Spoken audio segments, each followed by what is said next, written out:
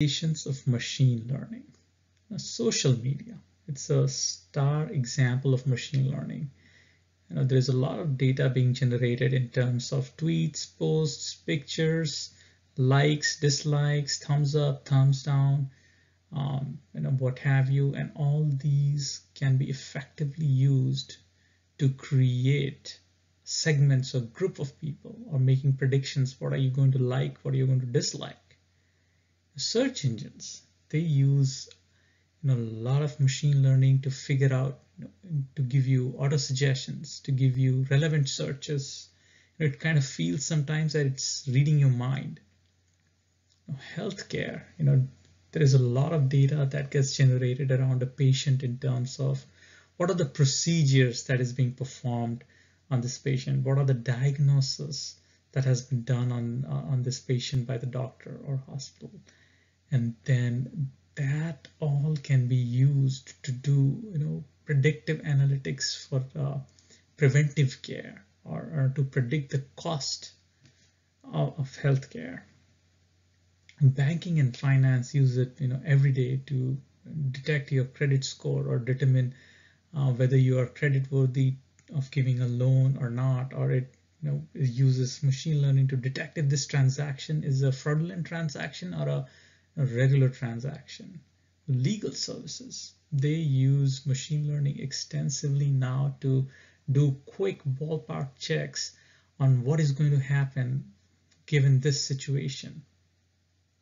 Retail, big companies like Amazon, Walmart, Home Depot, and online e-commerce sites, they use machine learning to segment their users. It's clustering behind the scenes to figure out which kind of users exist, which kind of users would buy what products. If you buy this product, what are the other kind of products you might be interested in? Public services, interestingly, in US have started using machine learning. I was recently reading an article where a fire department has started using machine learning in some counties to detect, given a distress call, should we take the patient to the hospital, or just an ambulance would do and a first aid would suffice. Security uses machine learning effectively these days to detect whether these are regular transactions in your network, or these are some fishy or anomalous transactions. Should we single it out and alert the staff to start reviewing these anomalous transactions? So all the data, all these data that is being produced by these different systems, it's being analyzed by machine learning algorithms to convert it into information. And once you convert data to information, what can you do? You can provide better digital services. You can create better data products for your users. And last but not the least, you are entering into the age of information-driven applications, wherein you use data to decide how do we enhance our system, which route or way should I take my application. It's no longer a guessing game. Let us look how LinkedIn uses machine learning to do or provide better services to its customers and to its users. So LinkedIn knows your designation in the company where you're working for. It knows the location where you're working. It knows how many followers you have. The higher the followers, the more important the person you are. It knows your level of education. It knows the kind of posts you're reading, liking, or following.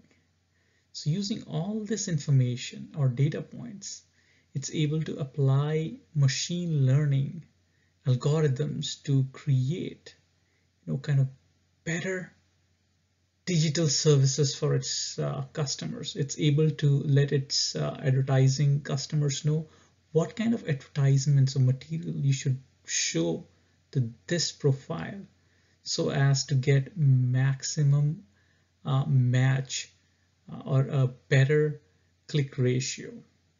It also uses these data points to give the users a better product.